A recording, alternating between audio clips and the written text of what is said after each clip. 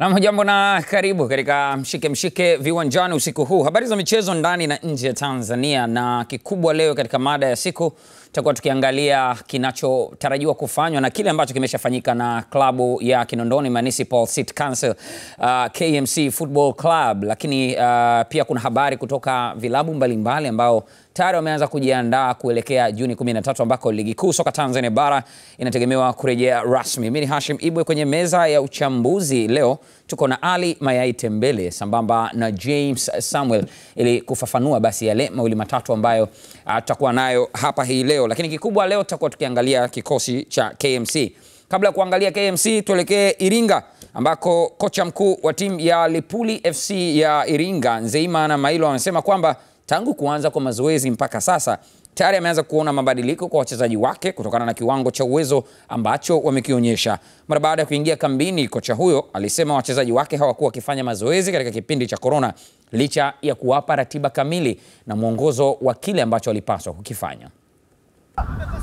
Katika mazoezi ya Lipuli FC yanayofanyika katika uwanja wa Samora, kocha Nzeima na Mailo wanasema mabadiliko yanakuja taratibu na tayari ameanza kuona kiwango wanachokihitaji kwa wachezaji wake. Mabadiliko yanakuja taratibu sababu huwezi kuanza kuzaliwa leo na leo hii ukatambaa ukaanza kuikaa. Lazima kuna vipengele lazima uvipitiemo, au huwezi kuingia darasani leo hii ukajua moja kuongeza moja kwa ni mbili.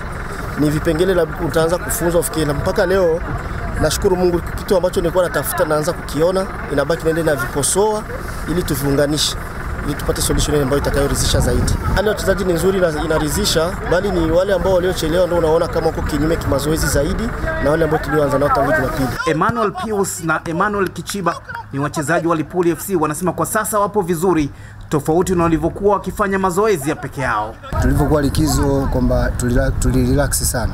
Kila mtu alikuwa amerelax, umeona, na mapumziko yalikuwa yako chini sana, ila kadri tulivyorudi kambini basi mazoezi ya mmoja na ya timu kama teamwork basi yamekuwa mazuri, na vile vile tunaendelea vizuri. Naweza kusema kwamba tuko vizuri. Mazoezi ya mmoja yanakudanganya, lakini mazoezi ya pamoja kidogo yanasaidia, yani utofauti umeonekana. Kwa sababu mazoezi ya peke yake ukiwa ukifanya kidogo hivi bila kusimamiwa unajua unafanya mazoezi, lakini kama hivi umesimamiwa na teacher physical lazima iwepo. Tayari wachezaji wa Lipuli 90% wamekwisha ingia kambini na kuanza mazoezi ambayo yanafanyika mara 2 kwa siku ili kujiweka vizuri na ligi kuu ya Vodacom Tanzania bara. Joseph Mpangala, Azam Sports, Iringa. Kilomita chache tu kutoka katika mkoa wa Iringa jijini Mbeya, klabu ya Tanzania Prison ya jijini humo imeweka bayana nia yake ya kucheza michezo ya kirafiki kabla ya kuanza kwa ligi kuu ili kuwaweka kwenye utimamu wa mwili wachezaji wake ambao Jumamosi hii wamepanga kukipiga na wapinzani wao wa jadi Mbeya City kwa ajili ya kujiweka sawa na mikiki ya VPL inayotarajiwa kurejea Juni 13. Mbeya Kwanza ni timu ambayo unajua timu za ligi kuu na ligi daraja ya kwanza ni kama zimeshabiana. Ukiangalia wachezaji wengi wa Mbeya Kwanza wengi wamecheza ligi kuu katika timu zingine katika msimu uliopita, lakini kifupi ni kwamba ni timu ambayo mimi naamini ukipata timu ya ligi daraja ya kwanza kucheza nao na ligi kuu ni kama baba moja mama mmoja. Hamna tofauti sana. Tofauti inakuwa ni ndogo sana. Hata matokeo pata yanakuwa ni mara nyingi unapata matokeo kwa mbindi.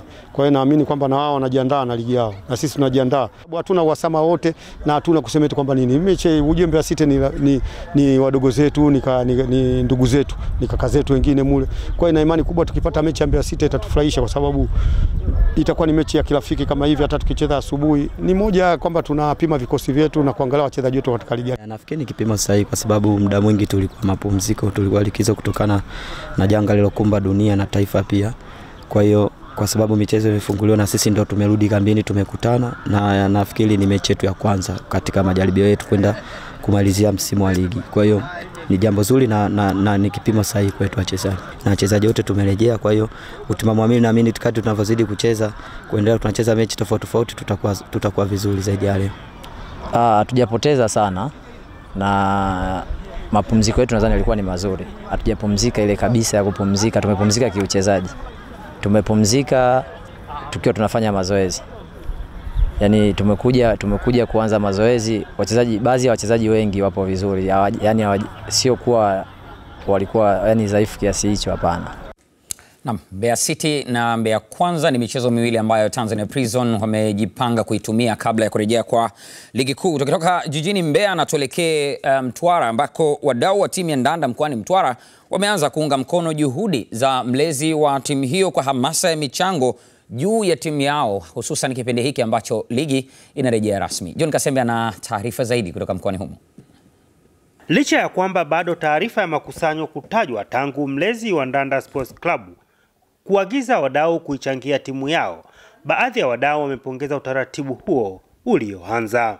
Michango imekuwa ya kusuasua na ndio maana hata timu mwenendo wake umekuwa sio mzuri kama vile ambavyo tunatarajia wadau wa michezo mkoani Mtwara. Binafsi yangu naweza nikasema kwamba wananchi wote wa mkoa wa Mtwara tujitokeze kwa wingi kabisa kuisupport timu yetu ya Ndanda ili iweze kufanya vizuri kwenye mashindano haya ambayo muda si mrefu yatakuwa yanakamilika.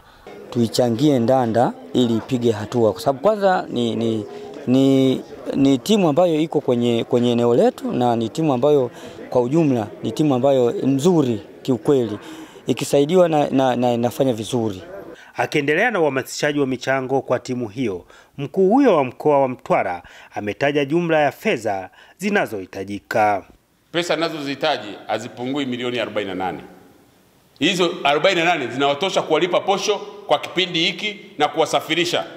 Lakini ukitaka kulipa na madeni yao walionayo ni milioni 73. Katika hatua nyingine, mkuu huyo wa mkoa ameitaka halmashauri ya mji wa Masasi kuboresha uwanja wa Boma mjini Masasi ukawa moja ya chanzo cha mapato ya halmashauri hiyo. Halmashauri badala ya kufikiria kujenga stendi, mngefikiria kuboresha ule uwanja hapo. Mnasema siku moja katikati ya ligi sisi tunagharimia timu ya Simba au hata Namungo hije kucheza hapa. Mnaweka kiingilio. Mnatengeneza hizo pesa ndani ya siku 3. Sio usubiri, unajua tukijenga majengo haya kwa mwaka yataingiza hadithi zisizotekelezeka. Unaingia kwa mkurugenzi unaondoka na hadithi zote hizo hajawahi kutekeleza. Una uwanja huko pale. Ni mwanzoni mwa wiki hii mlezi wa Ndanda Sports Club ambaye pia ni mkuu wa mkoa wa Mtwara ameagiza halmashauri zote kuanza michango ya kuichangia timu hiyo na kuwakilisha kwake ifikapo Juni 10 mwaka huu. Kutoka Mtwara naitwa Juma Kaseja wa Azam Sports. Naam, ni taarifa ya Juma Kaseja hiyo kutoka Mtwara, na kazi kubwa ambayo inafanywa na Gelasius Biakanu ambaye ni mlezi wa kikosi hiki cha Ndanda. Hii inatupeleka moja kwa moja kwenye meza ya wachambuzi, James Samwel pamoja na Ally Mayay Tembele, baada ya kuangalia taarifa 3 awali. James, karibu sana Ally Mayay. Kitu ambacho tumekiangalia katika utangulizi wa baadhi ya hadithi hapa ni kwamba timu nyingi awali wakati ligi inapangwa kurejea hazikuwa zikizungumza sana suala la michezo ya maandalizi, lakini sasa hivi ni kila timu imekuwa ikitangaza hilo. Ni uoga kwamba watarudi vipi kwenye ligi, ama kuna haja ya kuangalia kabla ya ligi yenyewe kuanza? Kwa muda ambao timu zilikuwa kwenye mapumziko, unaweza ukawa unahitaji kuwapa ile ladha ya kile ambacho wataenda kukutana nacho. Kwa hiyo kwa mwalimu ni nzuri kwa sababu inamfanya apime vile vyote ambavyo alikuwa anavitarajia kwa watu wake, kwamba kama tutacheza mechi ya kwanza kwa hivi, tunajitahidi kutaka kumemorize kile ambacho tulikuwa tunajifunza na adui tunamkabili vipi, kwa sababu mchezo wa soka ndio maana inaitwa team, sio tennis, kwamba ukiwa tennis hakuna group tactics, lakini tukishakuwa na team inamaanisha kuna individual tactics alafu then kuna group tactics. Group tactics hazihitaji uende siku hiyo ya mechi ndio uende ukadeliver. Inamaanisha hiyo mechi itakuwa kwenye mashindano lakini itakuwa ni party ya kuelekea kwenye kuna nini. Kwa hiyo utaenda kucheza mechi ya mashindano lakini itakuwa ni trial matches. Kwa hiyo kupata mechi za majaribio kabla ya kufika kwenye msimu, hapa unaweza ukawa umeweka tu moja kwa moja kwa mwalimu kwamba hiyo miezi tuliokaa hapa ilikuwa ni off season.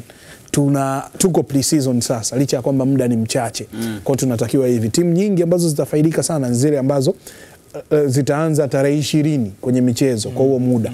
Lakini hao 10 na hapa wana kitu ambacho watapata tabu, na naona kabisa kuna ubaya upo. Timu kama ambao usikiwa wanafanya mazoezi lakini wana game na Azam ambayo saizi inaenda wiki ya pili inafanya. Kwa hiyo ukiwasikiliza Singida labda wamekata tamaa, lakini ukiwasikiliza Prison wanachofanya unaona kabisa ni kitu sahihi. Lipuli mwalimu ametoka kukwambia kabisa kwamba hawa jamaa walivyokuwa nyumbani ni kama hakukuwa na kitu walikuwa wanafanya. Kwa hiyo hao watu unawarejeshaje kwenye kasi ya ushindani? Kienda kule kwetu sasa Mtwara ndio unasikia kinachoendelea kwamba katika watu ambao walisikitika mno baada ya kusema kwamba ligi ni kituo ni wanakuchele.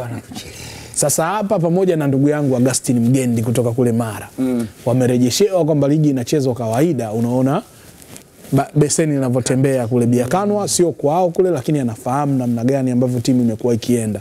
Hapa ndio Ndanda wanatakiwa kurudi kwenye ligi. Wanarudi vipi? Wachezaji wamerudi physically, mifuko mitupu.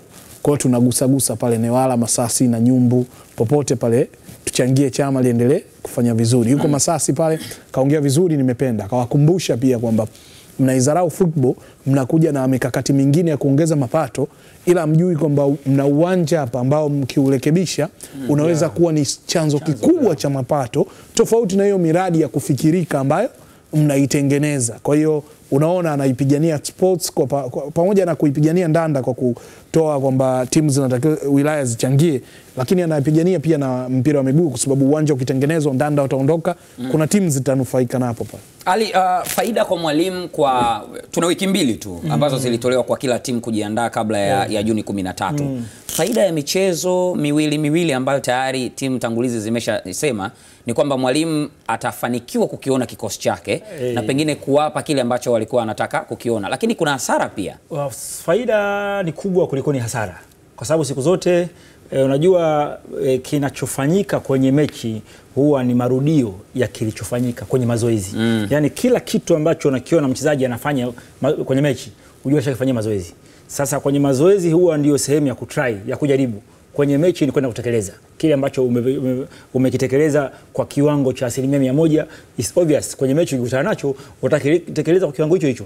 Sasa hapa ilitokea janga hili. Kukaa miezi miwili bila kuwepo katika mechi ni moja kati ya changamoto kubwa ambayo imezikuta timu zote. Kwa hiyo ni changamoto ambayo kwa makocha wanakutana nayo, kwa sababu katika pre-season, yani pre-season imetokea katikati ya season.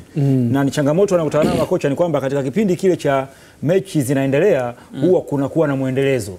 Yani kunakuwa na muendelezo hata kama kupumzika wiki moja wiki mbili, lakini kunakuwa na muendelezo kwamba katika mechi iliyopita. Kwa hiyo makocha huwa siku zote wanakuwa wanarekebisha zile kasoro ambazo zimetokea katika mechi ya wiki iliyopita, zimetokea katika mechi iliyopita. Kwa hiyo huwa wanakuwa wanarekebisha. Sasa hapa katikati wamekaa zaidi ya miezi miwili na siku 13 bila kucheza, na wamekuwa wakifanya mazoezi majumbani kwao. Kwa hiyo kocha atakachokifanya kwanza ni kuangalia utimamu wa mwili wa mchezaji. Kwa hiyo physically anaweza kawa yuko vizuri, lakini tactically kama alivyozungumza James, tactically ile partnership ambayo mlikuwa nayo wewe Hasheem na James mkiwa mnacheza 4 na 5 mwezi wa pili, haiwezekani kama kwa kiwango hicho mkawa nayo partnership hiyo ambayo ulikuwa unajua tu. Yani James akigeuka tu anajua mimi napita chini, yeye anapita juu. James akienda huko mimi napita huko. Kama mpira ukinipita hivi mimi anazungukia upande huu. Sasa ile partnership inahitaji kwanza kupata majaribio. Kwa hiyo ndio sababu kila kocha hata kama muda ni mfupi, lakini angalau apate mechi ya majaribio ili kuweza kujidhihirishia au kuthibitisha kwamba kile ambacho walichokuwa nacho wachezaji kipindi kile sasa hivi wanacho kabla ya kwenda kwenye mechi, kwa sababu muda wa trial haupo. Nakumbuka unajua pre-season katika training programs za makocha pre-season minimum huwa at least wiki 6. Wiki 6 hazipatikani. Unapataje wiki 6? Kipindi cha pre-season kabla ligi kuanza, kocha yote programu yake akiandaa huwa haipungui wiki 6. Wiki 6 ni kuanzia kujenga utimamu wa mwili mpaka baadaye kuja kujenga masuala ya tactics, masuala ya mbinu 442, 352, 433 huwa inapatikana ndani ya wiki 6. Na kipindi hicho huwa kunakuwa na kipindi cha majaribio ambacho unajaribu ile system ambayo wewe umeiona inafaa kwa wachezaji uliokuwa nao unaojaribisha. Lakini sasa kipindi hichi muda huo wa trial haupo. Kwa hiyo makocha kupata nafasi ya kupata angalau hata mechi moja, mechi mbili kwa kiwango fulani itasaidia kurekebisha baadhi ya makosa. Na kwenye urekebishaji wenyewe wa makosa huwa wanaanza kurekebisha kwenye safu ya ulinzi, kwenye safu ya kiungo, ndio mwishoni kwenye ushambuliaji. Kwa hiyo sasa hivi hizi mechi za kwanza watakuwa wanaangalia kwanza namna ya kujilinda, kwa sababu ndio kitu cha kwanza ambacho huwa kinaanza kujengwa kwenye timu kabla ya kwenda kwenye ushambuliaji. Bila shaka kwa Ally Mayay Tembele tumechukua hiyo kwamba faida ni nyingi zaidi kuliko hasara. Kwa hiyo kila timu ziendelee kujiandaa ili uhondo wa VPL unaporejea timu zinakuwa angalau kwenye nusu na robo ya hali ambayo walisimama nayo wakati michezo ikisimama. Tukielekea Lindi kusini mwa Tanzania, baada ya mnyama Simba kuanza kufanya mazoezi katika uwanja wake kwa ajili ya kujiandaa na michezo ya ligi kuu soka Tanzania bara na ile ya kombe la shirikisho la Azam Sports, mashabiki wa Simba mkoani Lindi wameelezea matumaini yao kuelekea mitanange hiyo, huku mashabiki wa Azam FC nao wakisema wanakwenda kufuta uteja mbele ya Simba. Shajipanga, matarajio yangu ni makubwa zaidi. Matumaini yetu ni kufanya vizuri kwenye ligi kuu pamoja na kikombe cha Azam Federation. Lakini kikubwa zaidi kwamba tuna changamoto hiyo haikataliki, kwa sababu ligi imesimama pasipo watu kutarajia na watu wamekaa muda mrefu pasipo kucheza mechi. Kwa hiyo tunajua kwenye mechi hizi za mwanzo kutakuwa na challenge nyingi, lakini Simba kama Simba najua tumejiandaa vizuri. Safari hii Azam wanakosa. Yaani safari tunachukua si Simba. Yaani wao kuchukua uwezekano huo wala hawana. Yaani Simba ndio inachukua. Kwa ubora wa timu ya Simba, Azam kwetu sisi sio shida. Azam sisi wanatufunga kwa bahati mbaya tu au kwa vile mchezo ni dakika 90, lakini tuna uwezo wa kuwafunga. Tumekamilika kila idara. Ukifananisha idara za Simba na idara za Azam tumewazidi mno. Kikubwa tunategemea kutetea nafasi yetu ya klabu bingwa, nafasi ya kombe la shirikisho ya Azam Federation. Kwa hiyo imani tutapambana vizuri na tutaweza kupata ushindi. Pamoja na ubora wao, Simba ni timu bora, lakini na imani tunaweza kupambana na tukaweza kupata ushindi. Imani kwa sababu mwalimu yupo na wataalamu wapo, wanaiandaa vizuri timu na tutaingia kwenye mashindano tukiwa timu bora. Azam sisi ni watu wetu. Ile timu ya Azam inawezekana kwamba labda imetoa katika mifupa yetu. Umeelewa? Kwa hiyo pale sisi hatuna shida nao. Hatuna shida na Azam. Sisi tunataka tumfunge Azam, ikiwezekana mwenzetu amfunge Kagera, basi tukutane tena. Ile waliotufunga tarehe 8 ilikuwa kama bahati mbaya. Ripoti za mashabiki hizo kutoka kusini mwa Tanzania, Lindi. Azam FC wakipanga kufuta uteja, wakati Simba wakisema Azam wametoka kwenye mifupa yao. Hivi sasa moja kwa moja kwa njia ya Skype tunaungana na mkurugenzi wa timu ya Singida United, Festo Sanga. Festo, miongoni mwa timu ambazo zilikuwa zinatajwa kuwa kwenye hali ambayo si hali ni Singida United. Pengine hata wangefurahia kuona ligi kifutwa, lakini imerejea ligi kwa makusudi binafsi. Hili unaliangalia vipi? Unajua kila mmoja anaweza kawa na kauli zake kwa sababu ni mchezo na ni mpira wa miguu, anaweza kawa na lugha yake. Na pia kama timu, sisi kama Singida United tunaweza tukaa na watu ambao pia wanatuombea mabaya kwamba timu yetu ishuke. Lakini anayezungumza ndo mkurugenzi wa timu, lakini pia ndo amiri jeshi mkuu wa kikosi cha Singida United. Kauli yangu mimi ni moja tu kwamba tumejipanga, tuko fit, tuko tayari, tuko timamu. Singida United kwa michezo 9 iliyobakia, michezo 6 nyumbani na michezo 3 ugenini ni ya kufa na kupona, na tumeamua wazi kwamba timu yetu tuipambanie, tuipiganie isishuke daraja. Kwa hiyo kauli kutoka kwa uongozi wa Singida United ni kwamba Singida United haishuki daraja.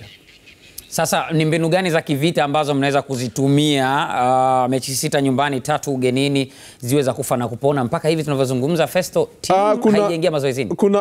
Kuna mbinu za sirini na kuna mbinu za semi ya wazi. Za sirini sitazitaja, lakini mbinu za wazi ni kwamba tayari kikosi kimeshaanza kurejea, kwa maana kwa sababu tulipokea barua tarehe 29 ya timu kwanza kurejea kwenye kambi, na sisi timu yetu imeshaanza kurejea. Tayari tuna wachezaji wako Singida na hata kocha mwenyewe Ramadhani Sonzolimo kwa Singida. Lakini kwa mbinu zingine za kiwazi zaidi ni kwamba mshikamano kati ya timu, viongozi na uongozi wa mkoa umekamilika. Yani tuko vizuri. Lakini pili, kisaikolojia wachezaji wenyewe hawako tayari kuona kwamba timu inashuka daraja mikononi mwao. Kwa hiyo ni kwamba tumejiandaa, tuko timamu, tuko tayari. Lini sasa mnaanza mazoezi rasmi? Program ya kocha toka juzi ya mazoezi, na leo hii pia alikuwa na mazoezi ya hapa na pale, lakini program rasmi inaanza kesho. Kocha Ramadhani Msanzolimo anaanza kesho.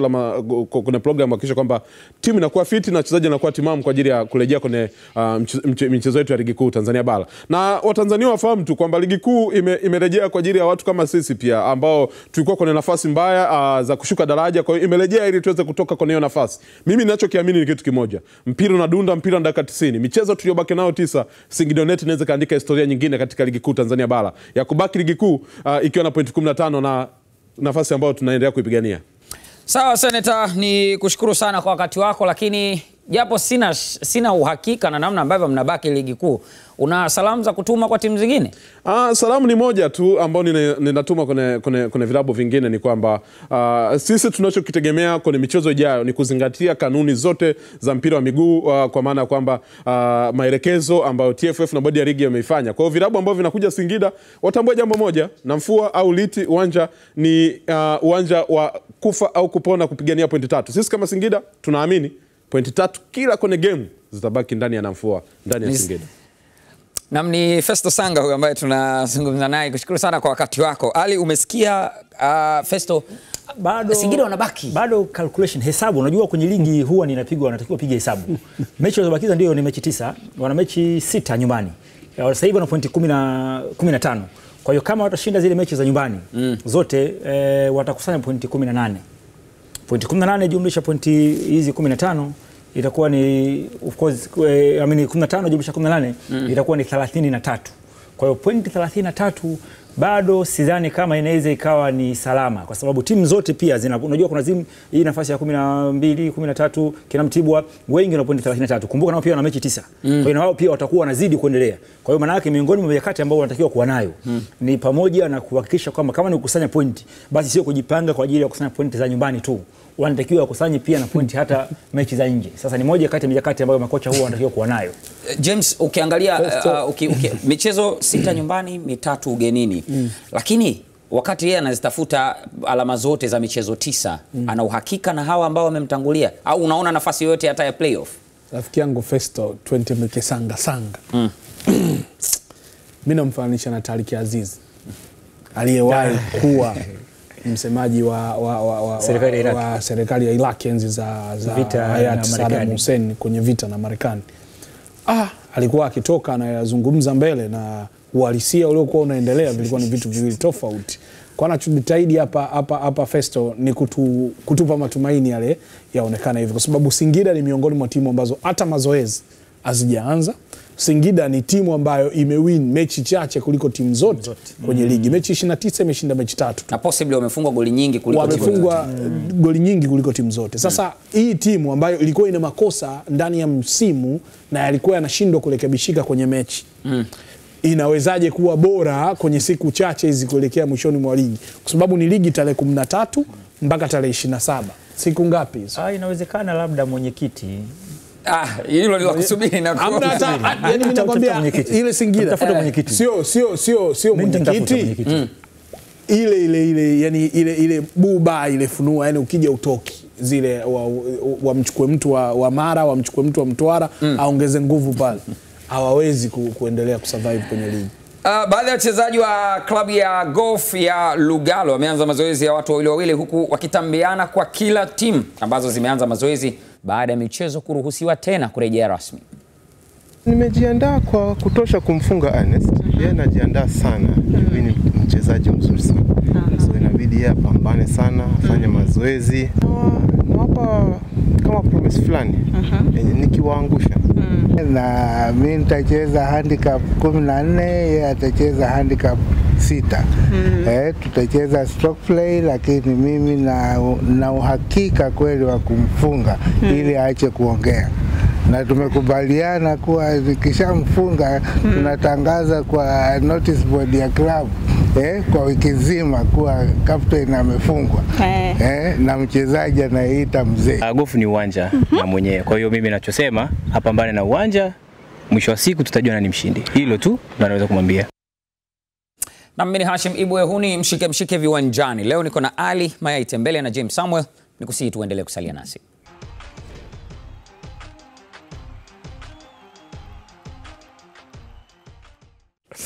Na tumerejea tena kwenye Mshikemshike Viwanjani. Langu jina ni Hasheem Ibwe, na sasa moja kwa moja kwenye mada ya siku tukawaangalie KMC Football Club na namna ambavyo wamejizatiti kubaki ligi kuu na pengine kile ambacho wanatarajia kukifanya. Kumbuka kwamba KMC ni miongoni mwa timu ambazo zilikuwa kwenye wakati mzuri sana msimu uliopita, wakiwa ni wawakilishi wa timu wa taifa kwenye michuano ile ya kimataifa. Moja kwa moja nalitupa kwa Ally Mayay pamoja na James Samwel. James, inawezekana kufanya maajabu kama ilivyokuwa, lakini kwa nini KMC mpaka ligi inasimama kama wamekwama hivi kutoka pale walikoishia msimu uliopita? Kwa hesabu za msimu uliopita hauwezi kuwaweka tena kwenye kule. Walikuwa wamesha gia yao walioianzia haikuwa sawa na wali struggle kwa kiasi kikubwa mpaka ikafika time kwamba mission haikuwa tena kutafuta nafasi ya kuwakilisha nchi, ilikuwa mission ya kubaki kwenye ligi. Na mission ya kubaki kwenye ligi ilienda ikasuasua sana kabla ya ligi kusimama. Wakafanya vizuri sana mechi 5 za mwisho pale. Na moja kati ya timu ambazo mimi nasema siku zote imeathirika sana na kusimama kwa ligi kutokana na hili janga ni pamoja na KMC, kwa sababu momentum waliokuwa nayo, winning mentality waliokuwa nayo ilikuwa inahitaji muendelezo kwenye game 9 zilizobaki, na ulikuwa unaona nuru kwenye kile ambacho walikuwa hivi. Kuna vitu viwili, kurudi kule kwa morali na namna ambavyo wamejitengeneza kunaweza kuenda pale pale walipoishia, na hiki kinahusiana na utimamu wa wachezaji wenyewe na namna ambavyo walikuwa wanajitunza na uharaka wa kupokea hayo mafunzo ya mwalimu kwa sasa. Lakini bahati mbaya ikiwa ni kama vichwa vyao au namna wanavyopokea mafunzo ni kwa style ambayo msimu huu ulikuwa hivyo. Labda msimu huu ulikuwa ni msimu wao wa bahati mbaya wale slow learner tunasema kuadapt taratibu. Itakuwa ni bahati mbaya kwa kiwango kikubwa, kwa sababu ni timu ambayo iliwahi kwenda hadi mechi 6 bila kupata even a single point. Yani wanapoteza hizo mechi zote. Kwa hiyo ikiwa kama ni njia ama gia ambayo watakuwa wanaanzia nayo kwamba wao gari lao linawaka baada labda mechi labda 5 au 6, itakuwa ni bahati mbaya sana kwa upande wao. Lakini kwa maandalizi wanayofanya una imani kwamba hawa wana uwezo wa kukaa mbele na kuzungumza kile ambacho baadhi ya viongozi ambao walikizungumza hapa wakati tunafanya majadiliano kuhusu Mbao, na baadhi ya viongozi kama ndugu yangu Festo ametoka kuzungumza. Wana haki ya kusema kwamba tuna uwezo wa kupambana na kubaki kwenye ligi, kwa sababu wanaonesha kwa vitendo ni timu ambayo imejiandaa. Hata maandalizi yao yalikuwa mapema, ni watu ambao hawakusubiri tamko la waziri. Walikuwa wanafanya licha ya kwamba kwa kuiba, ila wanajitahidi kuiweka timu yao kwenye mazingira mazuri ili ligi itaporejea wao kwenye kasi. Na tayari wamecheza michezo ya kirafiki. Walishinda goli 5 mchezo uliopita. Wamecheza na Trans, wana mechi Jumapili na Yanga, wana mechi na Simba hapa katikati kwa taarifa kama ziko sahihi. Kwa hiyo unawaona kwamba wako serious kiasi gani kutaka kubaki kwenye ligi.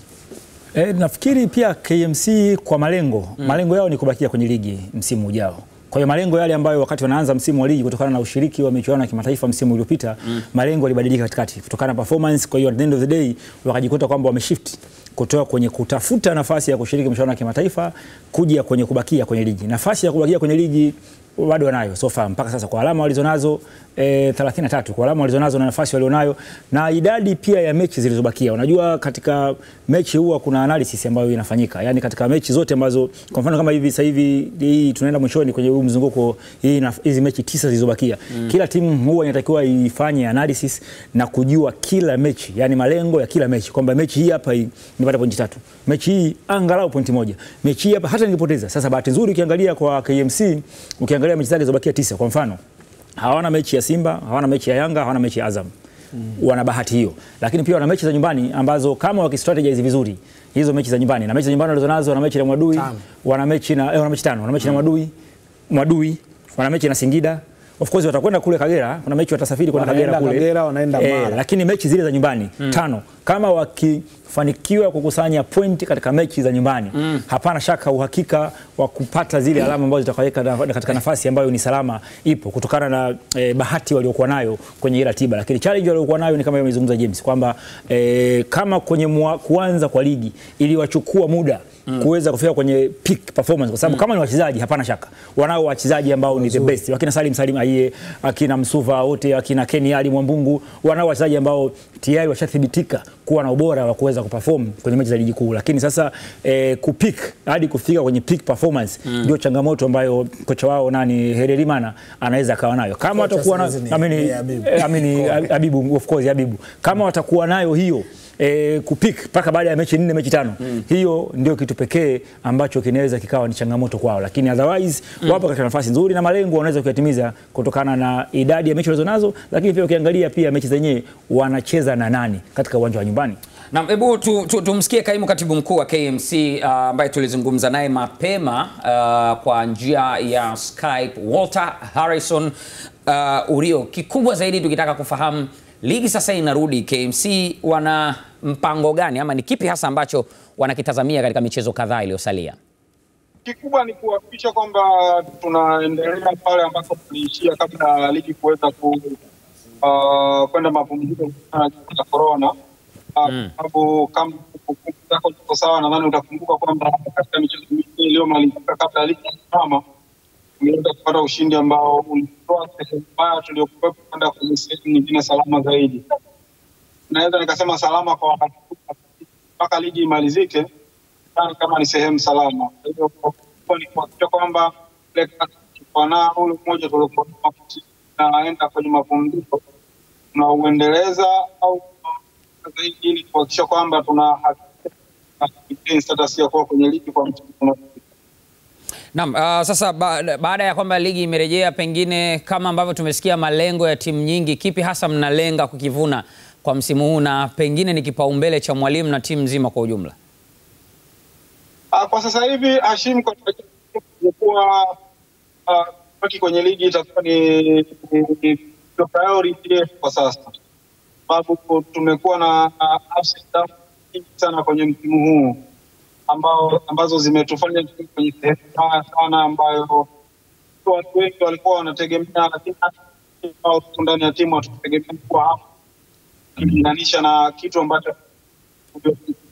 Kwa hiyo cha kwanza hali iko sahihi ni kuhakikisha kwamba timu inasalia kwenye ligi, lakini kama kutakuwa na activities nyingine ambazo zinaweza zikapatikana on the process, nadhani tutazipokea kwa mikono miwili. Bila shaka. Sasa turudi kwenye timu yenyewe kwa ujumla. Tangu ambako mmerudi, program ziko vipi, hali ya wachezaji iko vipi na kipi hasa ambacho mnakifanya kabla ya ligi yenyewe kuanza? Kikubwa ilikuwa kuhakikisha kwamba timu iko salama kwenye kurejea kwa ligi. Kama ambavyo unajua, tulikuwa tunatakiwa kuchukua tahadhari kuhakikisha kwamba timu inakuwa salama. Kwa hiyo baada ya kurejea tunafanya testing kwa wachezaji wote kuhakikisha kwamba hakuna sababisha homa ya mapafu na virusi vya corona.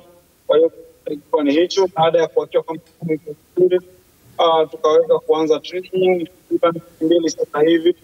Jana tumecheza mchezo wa kirafiki dhidi ya kushinda kwa goli 5-0, nyingine dhidi ya Yanga. Itakuwa ni kipimo kizuri sasa kuelekea kule ambako sisi tunataka. Nadhani itatusaidia kuweza kunoa kiasi sana ili tunaporejea kwenye ligi hali ambayo tuliweza kabla ya kwenye mapumziko. Kwa kama ambavyo sasa hapa tunalenga kuhakikisha kwamba tunacheza michezo yote iliyosalia ili kutimiza lengo letu la kwanza ambalo alia kwenye ligi, lakini ambayo tutalipokea. Na Walter, sasa wakati huu ambao tunahitimisha mpaka ambako pengine ligi imesimama na timu ilikofikia, wewe ukiwa miongoni mwa watendaji wakuu kwenye timu kama katibu, kaimu katibu, hebu niambie, unahisi kwamba ni uongozi una deni kwa wachezaji au ni wachezaji wana deni? Kuna jambo la kufanyika hapo ili kuhakikisha kwamba lengo linafikiwa? Kila mtu ana deni kwa upande wake kuweza kutekeleza ili kuweza uwezi ukasema ni wachezaji na deni au ukasema tu ni viongozi na deni. Nadhani collectively wote kitu cha kufanya kwenye timu ili kuweza kurudisha status ambayo tulikuwa nayo. So wachezaji wana nao ya kufanya uwanjani kuhakikisha kwamba matokeo yanapatikana. Sisi watendaji tunatakiwa kuwazea mazingira wao ya kuhakikisha kwamba wanaweza kutimiza kazi yao vizuri. So naamini kila mtu ana deni kuhakikisha kwamba KMC haki yake inaweza kurudi na hata kama hatuombei. Walter, hebu sasa baada ya kusikiliza maelezo yako ambayo yanajitosheleza vizuri, niambie kuhusu mchezo ambao mtaucheza tarehe 7 ya mwezi huu wa 6, siku ya Jumapili dhidi ya Young Africans. Kipi hasa mnalenga kukipata kwa Young Africans? Mnataka kuonyesha kwamba mna uwezo kututumwana na misuli, haijalishi mmepumzika kwa muda gani, au ni utayari tu wa kwamba ligi muda wote ikija ije? Sidhani kama kushana misuli au nini, lakini mchezo ambao utatuonyesha utimamu chetu kuelekea kurejea kwa ligi. Kwa hiyo bora wa Yanga si bado ulivyo, nadhani wote ni shahidi kwa kikosi ambacho kilivyo. Tutakuwa na michezo ya ligi ambao mchezo mmoja kwa sare, mchezo mwingine tutafunga. Wana timu nzuri, kwa hiyo tunaona ni aina ya timu ambayo mtihani fulani ambao tunatumia kama haja la kuelekea kwenye rejeo wa ligi. Naamini utakuwa ni mchezo mzuri sana ambao kwa listi ya aina gani ya kikosi ambacho tuko na utayari ambao tuko nao kuelekea kwenye mchezo inapotijia ligi. Ni Walter Harrison, kaimu katibu mkuu wa KMC, tukizungumza naye. Mipango ya timu bila shaka ameitanabaisha wazi ni kusalia ligi kuu, lakini bado ana imani na kikosi chake kwamba kina uwezo wa kufanya zaidi ya vile ambavyo pengine hata wachambuzi mbalimbali wamekuwa wakibashiria timu hivyo. Lakini kwa upande wa kocha msaidizi wa kikosi hicho Habib Kondo amesema kwamba kikosi chake kipo tayari kupambana na timu yoyote, kwani wamekuwa kwenye maandalizi mazuri, na amewaomba mashabiki wa KMC kuiunga mkono timu yao. Mifumo ya mazoezi hatuwezi kuitangaza kwa sababu mifumo ni silaha, isipokuwa kwamba tumerudi, tumejaribu kuangalia wachezaji utimilifu wao wa mwili ukoje na tutaanzia wapi. Kwa hiyo tumeangalia, tumekuta at least kidogo kile ambacho tulikuwa tumewaagiza walikuwa nakifanya, kwa hiyo hakubaya sana, na sasa tuna wiki ya pili mazoezini. Naona kwamba tuko tayari kabisa kupambana na timu yote, kwa maana performance haiko vibaya. Taratibu zinazingatiwa kabla tujaanza mazoezi, kama kawaida kuangalia afya za wachezaji zikoje. Baadaye tunakuja kwenye programu yetu, na cha kumshukuru Mungu kwamba programu inaenda vizuri. Hilo ndio kubwa na ndio jambo ambalo tunalifurahia zaidi. Kikubwa tumejiwekea malengo kabla ile janga la corona, kuona kwamba tunashinda mechi zetu zote ili tukae kwenye nafasi nzuri. Kama unajua KMC nafasi yetu sio nzuri kwenye mashindano. Kwa hiyo tulijiwekea malengo, na kabla kusimama kwenye corona tulikuwa tuna mwelekeo wa kufanikiwa kwa sababu tulishashinda mechi 4 mfululizo, na limetokea janga la corona. Yote mipango ya Mwenyezi Mungu, tumeenda kwenye kupumzika, sasa hivi tumerudi, tunatayarisha timu kuona kwamba tunakuwa na muendelezo ule ambao pale tulikoishia ndio hapo tutakuanzia na kuendelea mbele. Kikubwa support. Tunajua mpira ni mchezo wa kushirikiana. Sisi tunafanya kazi yetu kiwanjani, lakini pia mafans tunawahitaji kwa ajili ya kutupa support. Watupe support, sisi tuko kwa ajili yao, na sisi tunajitayarisha kwa kuona kwamba tunafanya vizuri, na KMC lazima ikae sehemu salama. Matumaini ya kocha, na amesema wazi kwamba hana mpango wa kuuza silaha za mazoezi yao kwa ujumla, lakini kwa ujumla wako tayari kwa ajili ya michezo ya ligi kuu. James, Ali, mmemsikia kocha Habib akizungumza. Wote alijibu kwamba secretariat ina deni kama ilivyokuwa kwa wachezaji kwamba wana deni pia kwa secretariat. Kikubwa ni kwamba anachozungumza Walter ni kwamba wao kama viongozi wametekeleza wajibu wao.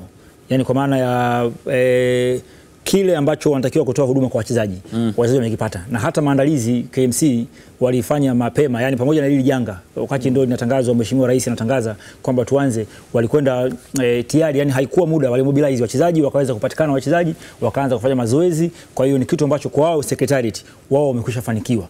Kwa hiyo deni wanalo wachezaji, kwa sababu kila mtu waga akatekeleza majukumu yake kwa asilimia 100, kwa maana kuanzia viongozi, benchi la ufundi, alafu baadaye wanakuja wachezaji, ndio mzigo unakuwa kwa sababu kocha kama hivyo tayari ameshapata kile ambacho anachotaka. Kwa mfano idadi ya mechi ambazo wanacheza za kirafiki, kucheza tu na Yanga kwanza ni moja kati ya majaribio, amezungumza kocha, ni moja kati ya majaribio sahihi, kwa sababu ukipata ushindani ambao unalingana na uhalisia, ingawa procedure za utaratibu wa kufanya mechi za kirafiki kwenye pre-season waga ni simple to complex. Ya unaanza na mtu kadogo unakapiga 9, unakuja na katimu kangine kalikakali unakapiga goli 2, unakuja na ule mgumu kabisa. Yani ndio huwa procedure waga ziko hivyo. Lakini wao wanaanza moja kwa moja kutokana na kutokuwepo kwa muda. Wanaanza mechi ya kirafiki na Yanga ni moja kati ya mechi ambayo inaweza ikaakisi uhalisia, kwa sababu Yanga nao pia wao kwenye ligi wanashiriki ligi moja, kwa hiyo hata wao pia watapanga kile kikosi ambacho wanajua kwamba ndio wataanza nacho kwenye mechi ya kwanza dhidi ya Mwadui. Kwa hiyo kupitia mechi hiyo ya kirafiki wanaweza kupata uhalisia katika kujua mapungufu na yale mazuri ambayo timu itakuwa nayo ili waweze kurekebisha. Kwa hiyo ni moja kati ya vitu ambavyo kwa KMC viongozi wametekeleza wajibu wao. Kwa hiyo mzigo unabakia kwa kocha pamoja na benchi la ufundi. Na ukiangalia kwa wachezaji wa kikosi chenyewe husika ni kama vile ambavyo tulikuwa tumesema, yani miongoni mwa timu ambazo walikuwa na tahadhari wanachukua, lakini walikuwa wana tahadhari pia na kuhusiana na kinachoendelea hususan kwenye ligi husika. Kulikuwa na KMC, kulikuwa na Mbeya City. Hizi ni timu ambazo zinajitahidi kutaka wasishuke daraja, lakini kulikuwa na Namungo ambayo yenyewe ilikuwa inafukuzia nafasi za juu. Kwa hiyo timu tatu ambazo hata wakati bado tamko rasmi la kuanza mazoezi zilikuwa zinafanya mazoezi, ilikuwa ni pamoja na hizo. Kwa hiyo unaiona ile faida. Kwa hiyo mwalimu anakuja, unakuta masuala ya labda fitness level wachezaji wake ashadeal na hicho kitu, kwa sababu sasa hizo ukiwaangalia wanafanyia mazoezi uhuru kujaribu kuadapt labda mazingira ya uwanja nyumbani. Lakini hao washaanza mazoezi kuanzia kule Kijitonyama kwenye uwanja wao kabisa wa mazoezi. Walishaanza muda mrefu na unaona. Sasa na bahati nzuri kwenye kikosi chao wachezaji wengi wao ambao walikuwa majeruhi wamerejea na wamekuwepo kwenye programu ya mwalimu kwa kuanzia hapo. Michezo, kucheza na Trans unaanza kufili ile ladha, kucheza na Yanga utatafuta tena mechi nyingine juu. Unaona kabisa hawa wanafanya maandalizi rasmi ya kufanya kile ambacho labda hawataki kukutana nacho ni kushuka daraja. Nafasi waliokuwa nayo sio nafasi nzuri, nafasi ya 15 kwenye msimamo, huku watu ambao wako nyuma yako ukiangalia pale labda amemwacha sana Mbao na Singida tu. Timu zinatakiwa kushuka 4 direct na 2 zinaenda playoff kucheza na timu za daraja la kwanza. Timu za daraja la kwanza unazoenda kukutana nazo ujui zimejipanga vipi. Kwa hiyo nadhani ni moja kati ya kitu ambacho watakikimbia. Habib Kondo ameongea vizuri, kaja na kismart kwenye timu, anaelewa mazingira ya ligi ya Tanzania, alikuwepo Majimaji akashuka nayo daraja, alikuwepo Mwadui, walikuwa wanacheza mazingira haya. Alianza ligi na Alliance FC lakini akaondoshwa. Kwa hiyo kuja kwenye hiki kikosi unaona kabisa ana feel kwamba kuna namna ambavyo tukifanya masiara tunashuka, lakini kuna namna ambavyo tukijipanga vizuri tunaenda tunafanya vizuri. Na ukiwaangalia KMC upande wa management wameplay part yao. Wachezaji wote wapo. Kuna watu wanatafuta nauli sasa hizi tunapoongea. Sanga rafiki yetu wamezungumza pale, lakini kikosi watu hawako Singida. Ila hao management kuweza kuwamobilize wachezaji kuwarejesha kwenye kikosi, hiyo unawapa kudos. Mazoezi na kujipanga, unamuona sasa mwalimu wataenda kulipa vipi baada ya mchezo kuanza. Sawa, hebu tusikie kutoka kwa wachezaji wenyewe. Mlinda mlango wa timu hiyo Juma amekiri kwamba tofauti ya mazoezi waliokuwa nayo wakati wa corona na sasa, huku akiamini timu yao haiko kwenye nafasi mbaya sana kwenye msimamo wa VPL na mechi 9 zilizosalia zitakuwa ni majibu kamili juu ya ambacho KMC watakivuna msimu huu. Kwanza utofauti wa awali na sasa ni maisha yetu tulivyokuwa tunaishi. Mwanzo tulikuwa kuna vitu vingi vilikuwa vichukuliwa tahadhari, lakini sasa hivi kulikuwa kuna vitu vingi vimechukuliwa tahadhari, hususan kunawa mikono kwenye mikoa wa watu, lakini tunaendelea kuzingatia maelekezo ya wataalamu wa afya na serikali pia, lakini tuko kwenye maandalizi, na kwa sababu tayari tulishatumia taratibu za kuanza mazoezi, basi tunaanza mazoezi, lakini tunafuata taratibu ambazo tumeelekezwa na mamlaka husika. Nafasi ya timu sio nzuri sana na sio mbaya sana, lakini naamini baada ya mechi 9 naomba uniulize swali hili nitakujibu zaidi, kwa sababu naamini kabisa timu yangu itamaliza katika nafasi nzuri kabisa za juu na ambapo watu wengi watakuwa hawakutegemea. Changamoto ni uchache wa siku kutoka mechi husika na kwenda kwenye mechi nyingine. Unacheza tarehe 20 na tarehe 24, na ukizingatia kutoka Dar es Salaam kwenda mkoa mwingine unatumia siku mbili. Kwa hiyo changamoto ni hizo, lakini hakuna jinsi, ndio miundombinu ya nchi yetu na ratiba ishatoka hivyo. Tutaenda kupambana kuhakikisha kila mchezo tunapata matokeo ya kumaliza katika nafasi za juu kabisa. Na kwa upande mwingine, licha ya ugumu uliopo kutokana na timu kupambania kutoshuka daraja, mchezaji kiraka wa vijana hawa wa Kinondoni Ismail Gambo anaamini kwamba timu yake itapambana na kutakuwa miongoni mwa timu ambazo zitatoa mkono wa kwaheri kwa ligi ya Vodacom Tanzania Bara.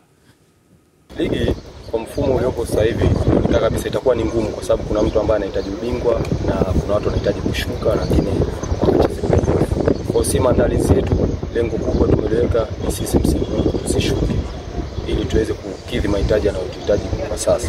Kwa maana tumeanza mazoezi vizuri baada tu ya kupata idhini ya chama cha mpira, tukaanza maandalizi yetu vizuri, na tunashukuru Mungu tunaendelea vizuri mpaka hapa tulipofikia. Tunaamini tutarejea vizuri na tutaendelea vizuri kabisa. Tunashukuru Mungu, tumechukua tahadhari zote ambazo zinakabiliana na tukio lilotokea ambalo la kidunia, maambukizi ya corona. Kwa tahadhari ni muhimu, tunachukua tahadhari zote, kila kitu tunapata kwa wakati ambacho kinahitaji kuchukua tahadhari. Tunaenda mazoezini, tunatoka mazoezini, tahadhari zote tunazichukua mpaka sehemu ambayo tunaoishi mpaka salama mpaka sasa. Hai, mmemsikia Ismail Gambo akizungumza. Ali, mjumuisho wa kile ambacho kimezungumzwa na Walter, kimezungumzwa na Juma Kaseja akisema kwamba baada ya mechi 9 ndo aulizwe swali lingine kama hilo. Na mimi pia nakubaliana na kile ambacho amezungumza Juma Kaseja, lakini pia hata confidence alionayo kaimu katibu mkuu Walter Harrison. Umeona vijana anavyozungumza kwamba kwa kiasi fulani wameshatekeleza majukumu yao, na inawezekana pia katika kipindi hichi, pamoja na kwamba walikuwa yani wakati ligi inasimama walikuwa ndio wanapanda, yani kama kwenye gia wapo gia namba 4. Kwa hiyo sasa hivi wanarudi kuanzia gia namba 1, lakini inawezekana kile ambacho kiliwasababisha zile mechi za mwanzo wa ligi kufanya vibaya, inawezekana kipindi hichi kikawa wameweza kurekebisha, kwa sababu ya wachezaji walionao experienced player, inexperienced player, ukichanganya mchanganyiko na uzoefu ambao walikuwa nao kina Kaseja, hapana shaka tulikuwa tunamjadili hapa Sadali Pangile mmoja kati, kwa sababu sasa hivi huwa wanatakiwa wachezaji solution oriented, sio performance oriented, solution, kwamba kuna kitu hichi hapa unakifix. Yani sababu unamwona Sadali Pangile ni mmoja kati ya wachezaji ambao of course ni mlinzi, lakini huwa panapotokea akipangwa mbele anakwenda kutoa solution. Amefunga magoli makali sana. Anakwenda kutoa solution. Ni mlinzi. Top scorer hiki. Ndio top scorer. Ni mlinzi, ni beki.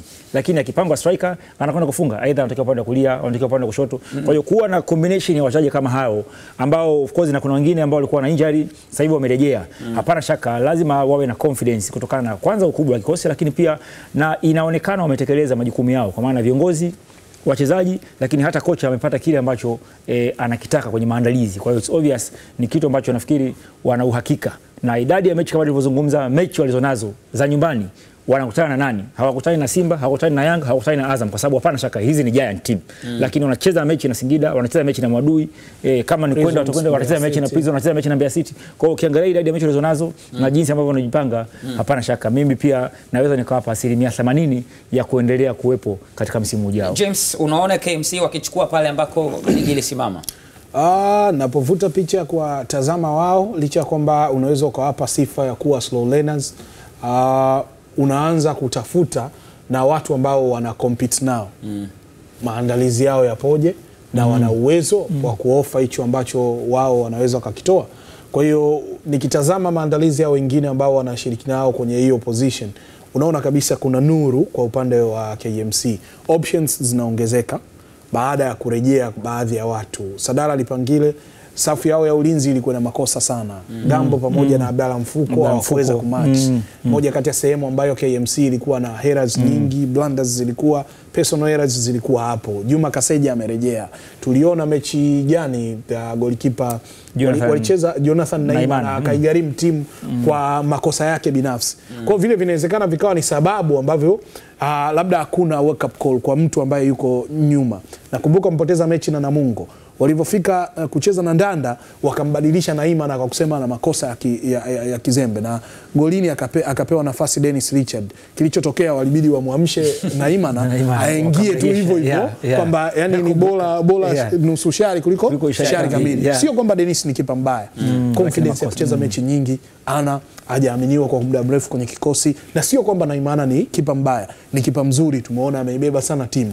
Lakini inafika kipindi kuna hali tu ya vitu vinakosekana. Labda ile sauti ambayo Juma anayo, na tunajua ni mchezaji kiongozi, unaona national team, unaona club zote alizocheza, kurejea kwake kuna kitu kinaenda kuongezeka kwenye safu ya ushambuliaji ama eneo lao la kiungo. Emmanuel Mvuyekure alikuja akaonesha uhai, akaumia, anarejea kwa nguvu ile ile, sasa ameshapona, yuko vizuri.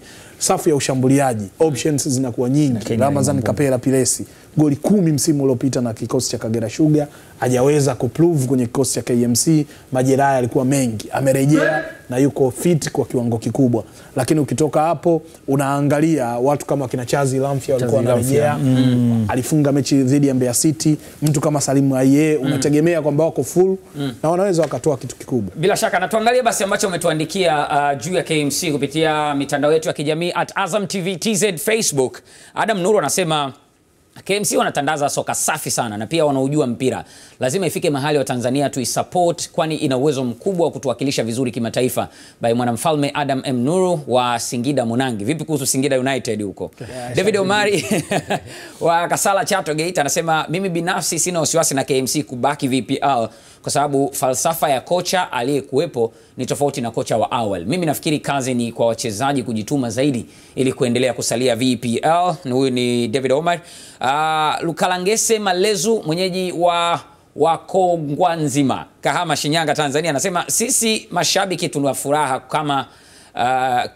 kama Azam TV ina michezo ya furaha, yani ya kutosha. Okay, David Mloe kutoka Njombe, Tanzania anasema cha kufanya kwa KMC ni kujituma kwenye mazoezi, hakika hawatashuka daraja. Kasim Kajembe, KMC msimu huu hawapo vizuri tofauti na msimu uliopita licha ya kufanya usajili mkubwa, lakini bado nafasi wanayo. Ukiangalia wana wachezaji wazuri, wakichanga karata zao vizuri watabaki katika ligi msimu ujao. Kupitia Instagram @AzamSports2 Robert the Real Bet anasema KMC ni moja ya timu zenye kikosi bora kabisa msimu huu. Tatizo ni majeruhi mwanzo mwa msimu na kubadilisha makocha kwa vipindi vifupi. Ila kabla ya ligi kusimama kwa ajili ya COVID-19, timu ilikuwa imeanza kuchanganya. Hivyo ikaze na itakuwa sehemu nzuri. Mpe pongezi zangu James Samwel, ni moja kati ya wachambuzi bora sana na wakubali. James, salam hizi Junior Musamba Suma Soni kutoka Chake Chake Pemba. Hongera sana wachambuzi kwa kazi nzuri. Mungu awabariki. KMC na wachezaji wenye uwezo sana na wazuri. Kubwa wanatakiwa kuamua tu kufanya kazi kwa malengo ya kubaki ligi kuu. Mimi ni Hasheem Ibwe, asante sana kwa kuwa nasi kwenye Mshikemshike Viwanjani usiku huu. Kwenye meza ya uchambuzi nilikuwa na James Samwel pamoja na Ally Mayay Tembele. Mpaka saa mwingine.